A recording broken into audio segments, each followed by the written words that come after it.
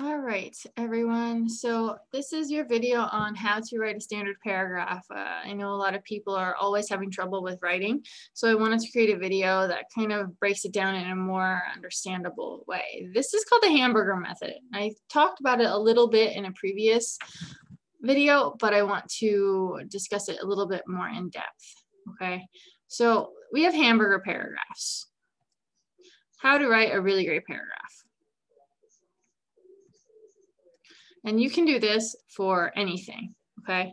So basically what we have is the top bun, right? The topic sentence is our top bun. What does that mean? It means that it's the very first sentence of your paragraph. Usually it's the thesis statement, the main idea, okay? Secondly, this always needs to be indented when you're typing. So keep that in mind, just hit your tab button one time. It looks more professional. And thirdly, it tells what your paragraph is going to be about. What is your argument? What is your reason? The why should we care portion, okay? So your thesis statement is like the roadmap to your essay. And in this case, it's your topic sentence. It's the first sentence of your paragraph. And it tells us why we should care, why we should want to read on, okay? So here's an example. There are many reasons that I love to teach, all right? This is my thesis. So when my reader reads this, they know that my paragraph is going to be about all of the reasons I love to teach. Normally, I would tell you to list those reasons in this sentence. There are many reasons that I love to teach. First, being at school. Second, the days go by quickly. And third, I like seeing students and I like being around kids, okay? So that is a more concise, clear way to create a topic sentence. But if you're just starting out, this is a nice way to start too. Okay, so the first detail is your lettuce. This should not be the most important detail. It needs to follow directly after the topic sentence. Okay, it needs to be full of good lettucey details. What does that mean? First of all, I love to teach because I love being at school. Okay.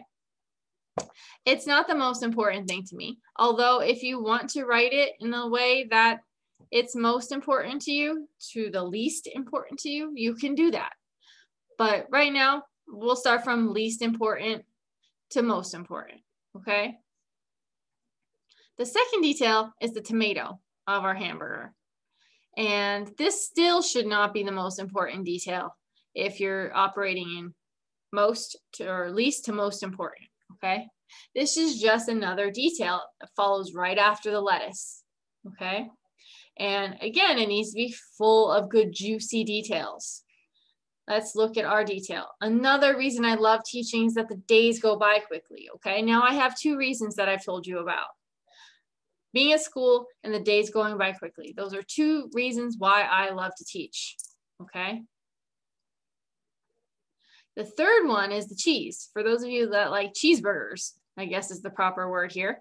It's still not the most important detail, but it needs to start differently than the other sentences. If we keep using the same words, we're not growing our English, we're not expanding our English, okay? It's very important to show variety, to show differences.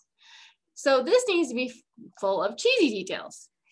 A third reason I love to teach is because I love seeing a student understand something new, okay? So that starts differently than the previous two. The previous two sentences says, first of all, and then another reason. This time I'm saying a third reason. So there are differences in how I start each sentence, and this is to keep the reader interested. The last detail is the meat. Okay, this is the most important detail, right? The meat of the hamburger. Without a hamburger meat, we have no hamburger, right? This has to start differently than most of the other sentences, and it needs to be full of the meaty details.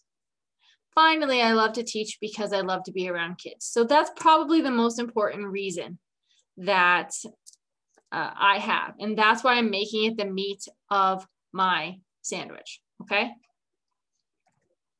And then our closing sentence is our conclusion, and that's the bottom bun. It looks a lot like the topic sentence or our thesis. It just summarizes that sentence. It says it in a different way, okay? But it still needs to be obvious that our essay is now done. And how do we do that? These are just a few reasons I love to teach, okay?